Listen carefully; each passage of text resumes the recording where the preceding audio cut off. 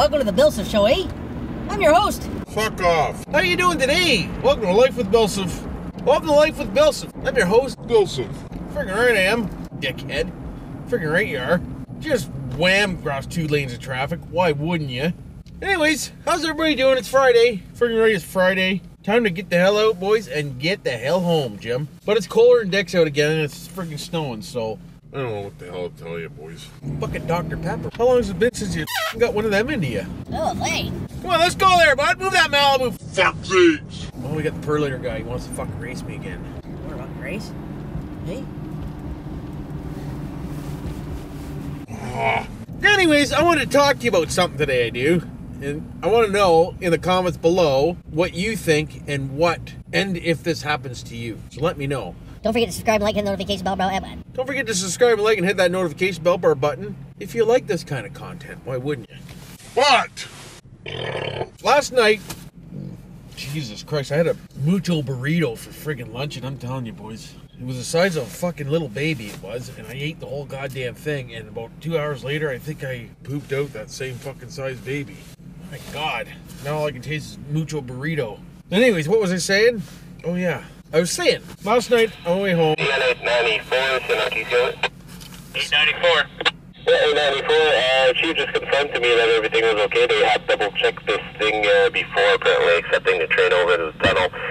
They told me basically conventional grain train, the max is 18,000 tons for the subdivision, and when it's DP, it's 30,000 apparently over.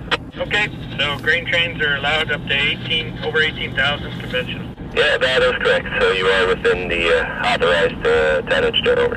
Decent. See, that radio, boys. I don't know where that come from. Fell in my lap one day, it did. Freaking great, it did. There you go, boys. That's how many tons they can carry. Why wouldn't it be? But, like I was saying, again, for frig's sakes. I was saying. Fuck, I don't remember what I was saying. Oh! So last night I got thinking, I'm so nice of a guy, I'd give the shirt off my goddamn back I would. So, last night, I texted about 3 different people that one person I gave lights to, another person I did this for him, and that, whatever. It doesn't matter, but anyways. I did them or gave them something. In return, they're supposed to do this or that or the other thing. So, months go on, days go on, I know everybody gets busy and this and that and the other fucking thing, but sometimes you just get tired of it, and I'm tired of freaking getting bent over the shaft, boys, so I'm not doing it anymore. So I text one of my buddies about some lights and RCs and this and that, and swap and trade and doodad and whatnot. We didn't get around to it. He's been busy, I've been busy, I get it, it's no big deal. But I said, hey bud, you know, you want to send me 25 bucks in the lights, because, you know, we hardly see each other and this and that. I didn't say all that, but I said something and whatnot and this and that and the other fucking thing.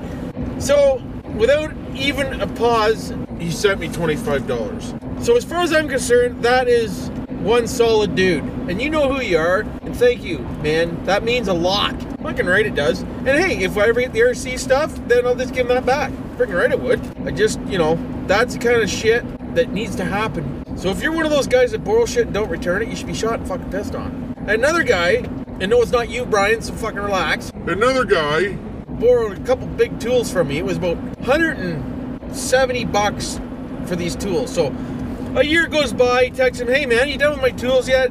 He texts me back, no, I'm sorry, it's been, you know, this long, and I know I should have this and that, and whatever, and Bob's your uncle, and Fanny Rant, shove it up your butthole. But, okay, I'm like, alright, we'll keep for a little longer, why wouldn't you, and this and that, and the other fucking thing. So, another year goes by. I text him, hey bud, obviously I'm not getting my tools back, so why don't you just send me 150 bucks, and because that way I can just replace them, and you can keep those ones, because obviously I'm not going to get it back. So he had the fucking guts to text me back, fuck you. That's what he texted me back. So I thought to myself, oh fuck, he's got to be joking. So I text back, no, seriously. And he's like, no, seriously. Oh, alright. So anyways, I wrote him off, so he's gone, and as far as I'm concerned, I paid 160 bucks to get rid of somebody that I don't need in my life, so that's alright. No big deal, right? Money spent, money saved, why wouldn't you? What? Another guy texts, another, you know, 52-inch light bar. Yeah, man, hey, man, you got an extra bar? I can get that from you, and then I can, you know, come over and do that carburetor thing for you, or whatever the hell it was. I'm not going to say any names. So, this was early last summer, spring. So I text him, hey, bud, do you want to send me 50 bucks for a light bar? Because you never did come over and do this carburetor like you said you were going to. He said, 50 bucks for what? I said, light bar I gave you because you're supposed to come over and adjust my carburetor. Well, I don't know what light bar you're talking about. What light bar? I'm like, are you freaking serious right now? He's like, dude, I didn't get no light bar from you. I'm like, wow, man. Whatever. Thank God I didn't pay for the light bar. But you let people step all over you, boys, and you get shit on, it doesn't get you anywhere. So, as I'm getting older, I'm starting to realize, fuck that. I'm done with it, boys. No more lending shit and this and that and the other thing if I'm never going to get it back. Not happening. Not doing it. So, hopefully this is a lesson to y'all. Except for certain people that I know that, you know, I know I'll get it back. I just have to go pick it up. But I was always taught, you know, when you borrow something, you return it. But hey, that's just me. Certain things in my garage that I don't own, that I have not returned yet, which is no big deal because the one thing I got is a honer, and I'm buying him a new one because I chipped the edge of the friggin' hone, so I'm not going to give it back, and they're $25, so I'll just buy him another one, and I work with him, so me and him are going to go out for lunch one day, and I'm going to buy him a new one. It's no big deal. He doesn't need one right now, so we're not bothering. We're just going to do it when we do it. And the other one's just storing some stuff for people, actually, more than anything. So, yeah, that's how she rolls, boys. But leave a comment down below if you have the same problem or you have buddies like that aren't really buddies, that they just want you for something. And let me know what you think. She is what she is. And it's Friday, like I said, and I'm going to go home and I'm going to eat. I got some paperwork to do. I got a little sewing to do. I got to sew just a small little rip of my jeans. Maybe I'll do a video of that. Who wants to see a video of me sewing a small little tiny rip of my jeans? Let me know down below in the comment section, where I normally see a lot of you talk to me, right? And really put that little heart thingamabob or doodad or whatnot, or friggin' right. But anyways, have a good night. Enjoy your Friday.